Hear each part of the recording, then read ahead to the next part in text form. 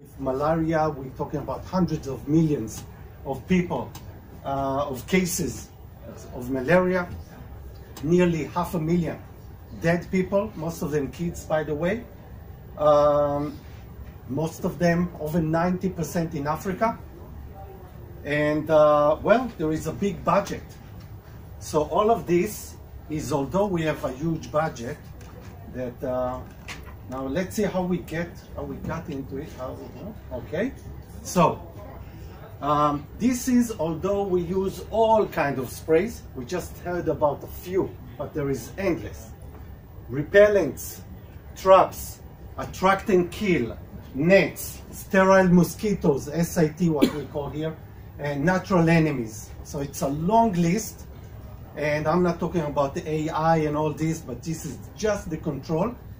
And as a matter of fact, not long ago, I was a farmer, and I had exactly the same problem, not with dead people, but with something that my own farms, that I used to spray a lot and put traps and whatever, it didn't work, or not good enough, let's say it this way. So this is the bottom line. All have failed. Otherwise, we wouldn't be here, and we wouldn't see the terrible numbers before. And this is over tens of years. It's not 1 or 2 bad years. So this is my conclusion as one that is not in this field. It's time for a new concept.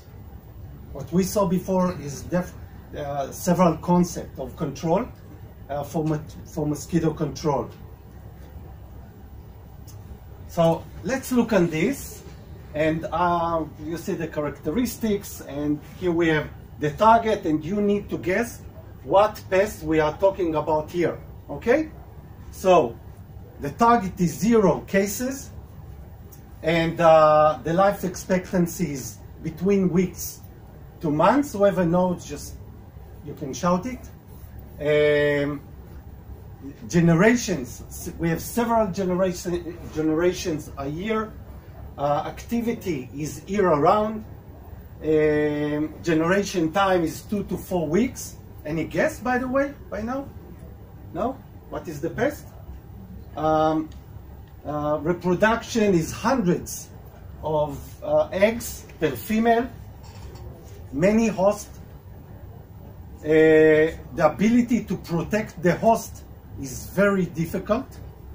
Flight is kilometers, even tens of kilometers. And feeding is on flower nectar, and odor. The pest insect is very sensitive. What? Yes, and the control is a big list of spraying, repellent, traps, attract and kill, nets, SIT, natural enemies. So do you want to guess what pest I'm talking about here? Anyone? Anyone? No guess? What? Zuvechol. Could be. Scent fly. Anything else? Mosquito? Okay. So, actually, I'm talking about fruit flies. This is fruit flies. I actually did it. And this is what my company is dealing with and I'm dealing with for the past 25 years. But you know what? You are not wrong, because the same is mosquito. The same. And this is what makes it, you see, mosquito and fruit flies is nearly the same in all those characteristics. So fruit flies is a perfect model. And not only this, actually it is harder because fruits are always outside.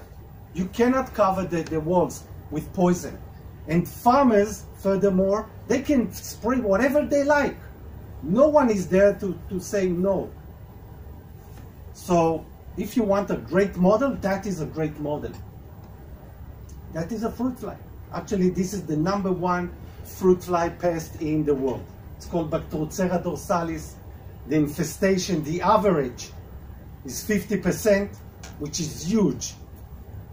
And it's all over Asia, Africa.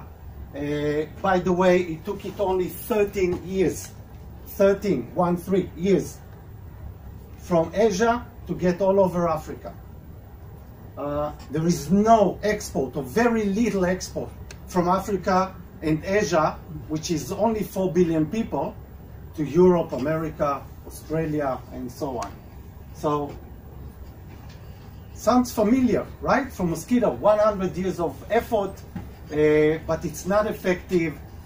Infestation between 30 to 100%. This is Bacterocerra dorsalis, not mosquitoes, the same. This is from last week. I was in Africa, and after I gave a seminar, I asked the farmers to fill up a questionnaire. You can see what they wrote. They have 2 seasons. Infestation between 30 to 70%, 50 to 70, 80 to 100. This is just a sample of the situation today. No solution. Number 1 pest. And this is what happened when Biofeed brought a solution. Again, this is the average with control, with sprays, traps, and this is with our solution, which is called Freedom. It's a big difference. This is export quality. Export quality, it means no infestation is allowed in a boat. Nothing, zero. Very much like what we would like to have with mosquitoes. And it's all based on smells, okay? The technology is called GCFR. And by the way, when we first made it outside Israel for this pest, it was in India. And a short while after, I had the pleasure of meeting the 2 prime ministers in the first meeting here in Tel Aviv 2 years ago. And this is where I presented. And actually, it was the Indian side that asked for the meeting. And this is last year when we launched the product for fruit flies in Africa. So, just to sum up, today when we want to develop a new solution, most of it is insecticides. It is going to cost us probably around $300 million, and it will take us around 20 years for a new pesticide. If we want something else, more or less you have the numbers. So it's a very long time, costs a lot of money, and as we know, no one really wants sprays, chemicals of any kind, any sort, and this is what we have, a bottle of poison. We can say it is green, it is not, it's not. So the timeline is not good for us, and the cost is not good for us. Actually, what we were looking for is something that will take far less time and money. And this is what GCFR is. Extremely short time to develop a new solution, and the price is the same. Now, just to see that I'm not just talking, so this is the timeline. It took us many years to develop the technology, but once we manage, after we finish the first 2, which are in Israel, those, no one has a solution for them, even with sprays. No one for this one, Bacterocerra zonata, which came to us from Asia. Bacterocerra dorsalis is the #1 in the world. No one has a solution. You are welcome to Google. Ceratitis cossiera in Africa. So actually we stopped the R&D because we were doing too much. And Dotan here, our business manager, is simply not able to sell enough. So we had to stop. But this is it shows you it is possible. Everything that just until recently it was said it is impossible.